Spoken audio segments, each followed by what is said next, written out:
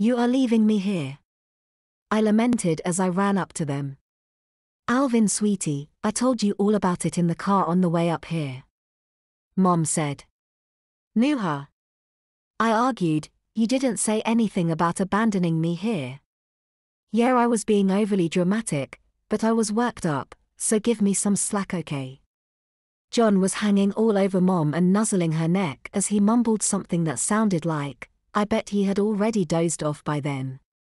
Mom wriggled free from John's groping hands, knelt down in front of me, took hold of both of my wrists and explained, your father and I want to spend some time alone, and she paused to look over her shoulder at John and then, trying to make it sound like she'd coated this next part in 10 tons of syrup, she sang, we thought you would like spending the weekend with your new little friend Joey.